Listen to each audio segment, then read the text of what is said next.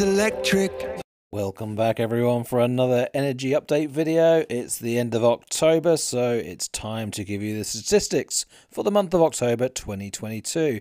And today I thought I'd start with this image. This image looking at our sunrise. So this picture was taken at 7:25 in the morning and the sun is just coming up. It is sunrise. You can see the sun just below the tree line, so it's above the horizon, but I'm not getting any sunlight on the solar panels because of those trees in the way.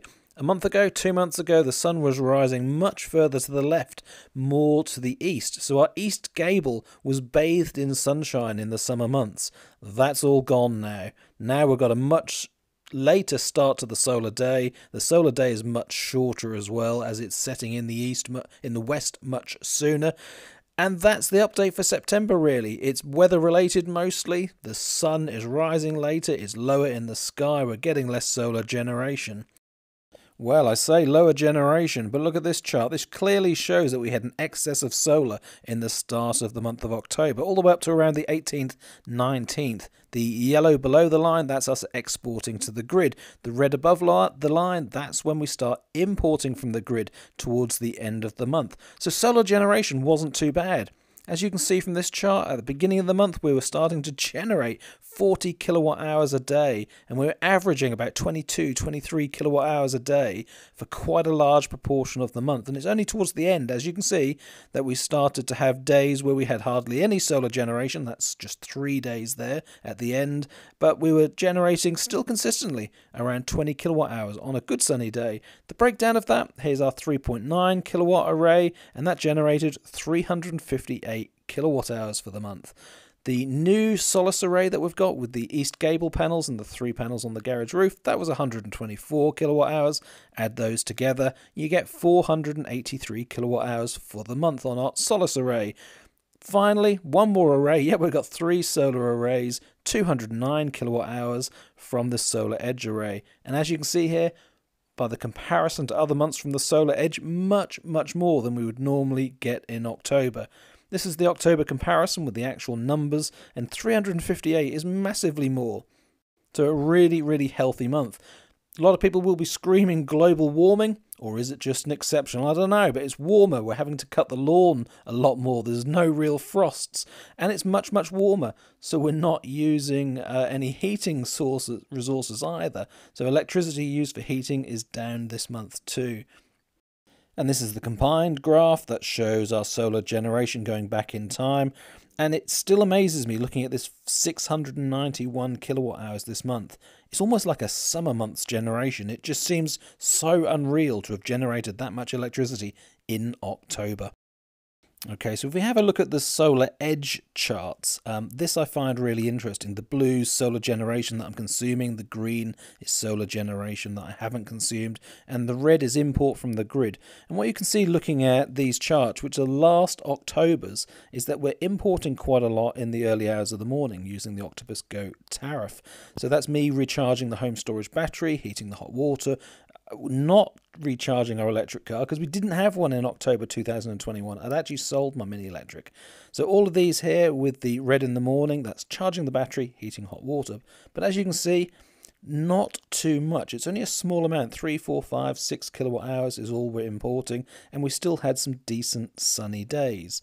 So if we just scroll through those now, one of the things to note looking through last October is on not one of these days did we have red import going on throughout the night. So we didn't run out of battery power. Battery was powering us through the night. Changing the dates to look at this October, now we can start to see the difference. And the first thing to see, no red import at the start of the month. So we're just surviving on solar power and heating hot water, charging the home storage battery just from solar power during the day. And as I said in the beginning of the video, it's not really until about the 15th, 18th. Let's have a look. So yes, the 15th looks like the first day that we imported from the grid. The 19th was the first big day. And then we intermittently import from the grid until the end of the month. So how does that translate across to the actual statistics for the month of October? How much energy did we import and pay for from the grid? So October 2021, we imported 88.63 kilowatt hours. It cost us £13.67 on the Go tariff. But the interesting bit for me is 6.68 pence per kilowatt hour is what we paid for that energy. 6.68 pence. That was 4.5 pence for the cheap rate overnight and 16 pence for the peak tariff throughout all other hours, throughout the peak time of the day.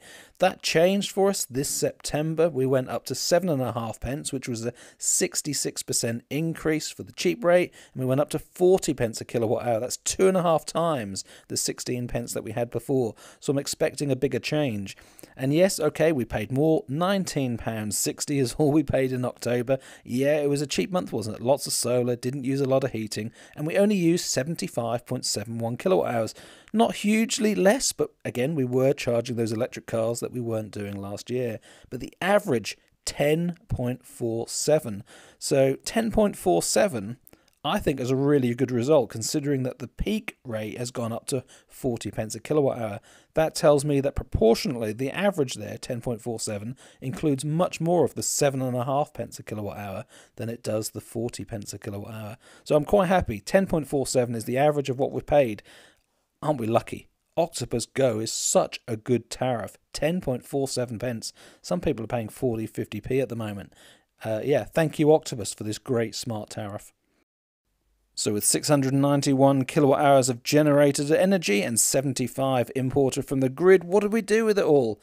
Well, sadly, we exported 147 kilowatt hours back to the grid. We really just generated more than we needed at the start of October, but later in the month we started to use it all.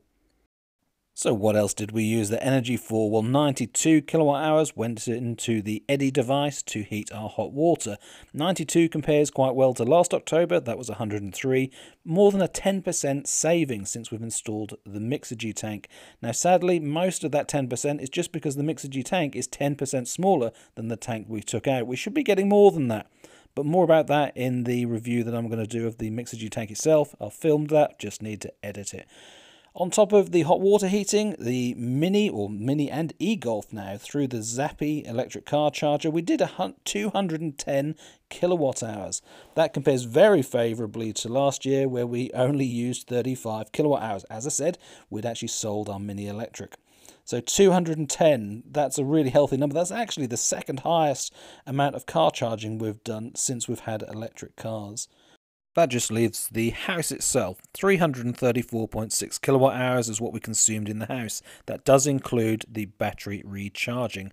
Out of that 334, 75 is my estimate for how much we used for heating the house. 75 kilowatt hours. That compares to last October where we used 90 kilowatt hours and used a log fire during October last year as well. This year we haven't done that at all. So the 75 kilowatt hours has gone further this year.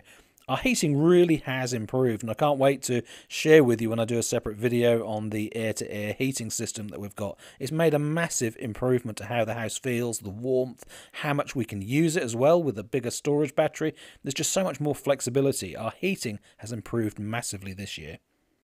This has got to be my favourite chart of all of them, though. It comes from Home Assistant, where each individual device is tracked, so I can see each individual device and how much energy we've used.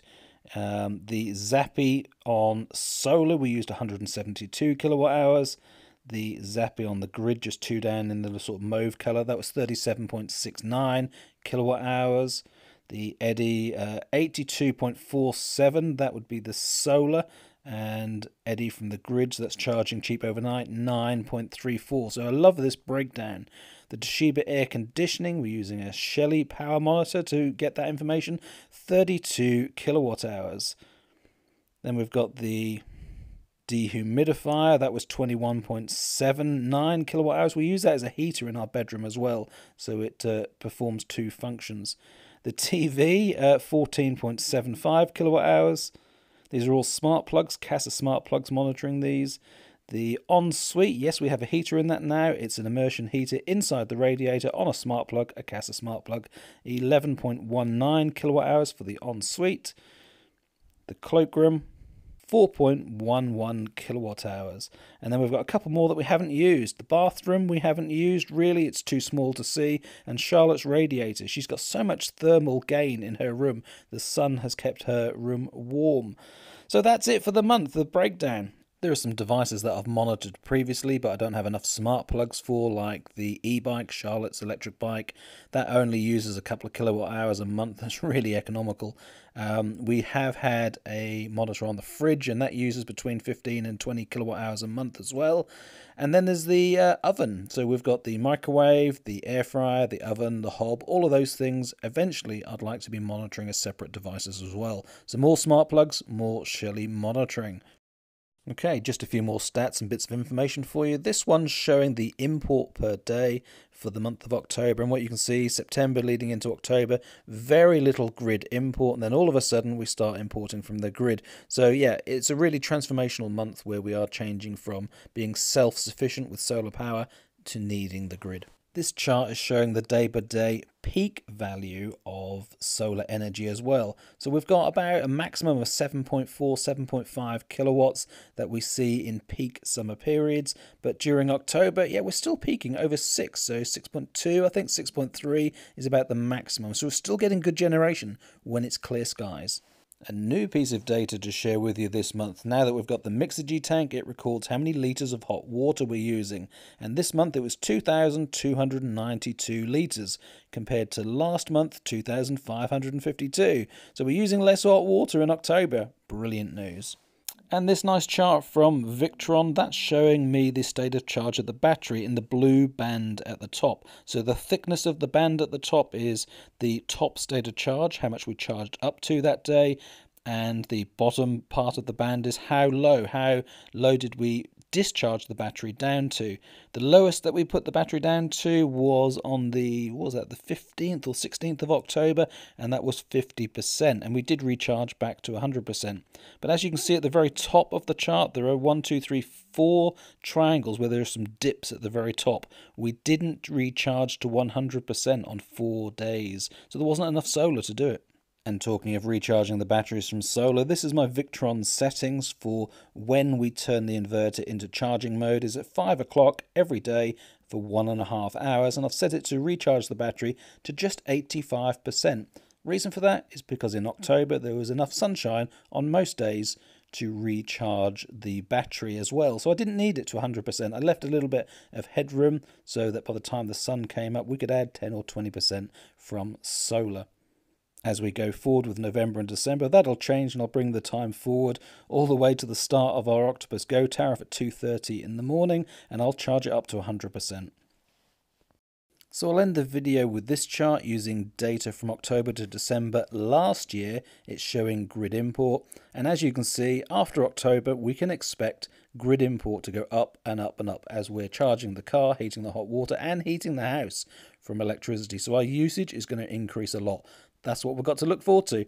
Thanks so much for watching. Hope you enjoyed that. Hope there's some useful information there. Let me know in the comments what you did for the month and how did you get on. Obviously, I think around the country in the UK, we had a really good October, but I'm very interested in what you think of the heating side of things and the amount of energy you've been using for heating during October. And let's track that going forward. Thanks again for watching. See you again soon. More videos, electric cars, solar panels, home storage batteries, all that great stuff. See you again soon. Bye for now.